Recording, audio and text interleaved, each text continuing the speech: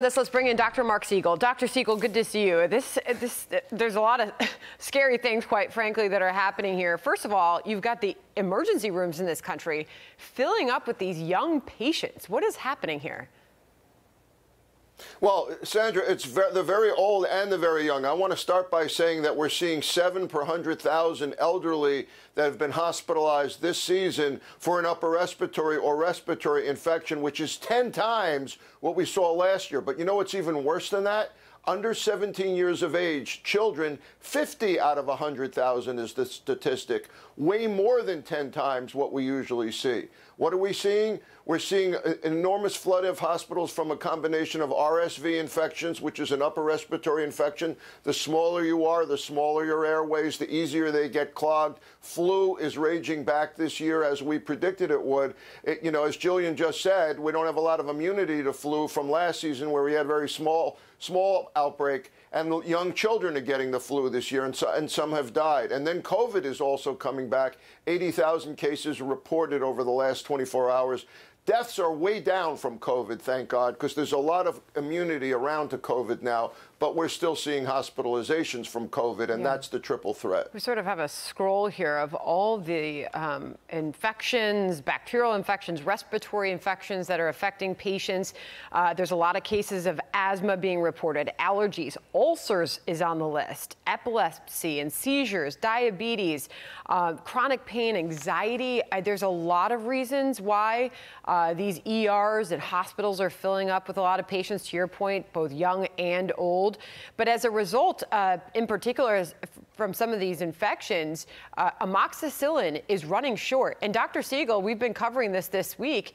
How is it possible that in America we're running out of a medicine like amoxicillin that is so badly needed?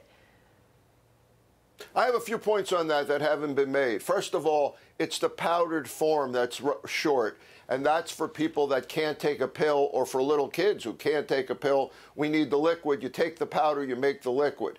The reason that's short is because it's the supply chain relies on China. The ingredients are coming from China. Over 90% of the basic ingredients come from China. We're having supply chain shortages across the board of all drugs from China because of the shutdowns. That's one of the reasons. And we need to make it more domestically. The second point I want to make is pediatricians out there, caution, you're over-prescribing this stuff, and you always have. So if little kids get RSV or they get flu or they get COVID, we don't want them on amoxicillin. We want to reserve amoxicillin for other infections, like you said, for earaches, for sinus infections, for true strep throats. So get the kids tested before you throw them on an antibiotic because of the shortage. The shortage is real, but we doctors tend to make it worse by prescribing antibiotics for viruses. I suppose it's a conversation for another day why we are choosing to be that reliant on China for such a crucial, important medicine for so many in this country. Dr. Siegel, I want to end with this. This is a Utah mother talking about the lengthy recovery for her son with RSV. So many are dealing with this right now. Here she is. He was a perfectly healthy little boy. This was the first time he really ever got sick. We were told pretty much do not take him out for about 3 months after, because he's just that much more susceptible of catching anything. So can you add to that for anybody listening, a grandparent, a parent who might be having a child dealing with this respiratory illness? She was told not to take her otherwise perfectly healthy boy out for 3 months after recovering from this because he is that much more susceptible to catching something. What is your message on this, Dr. Siegel?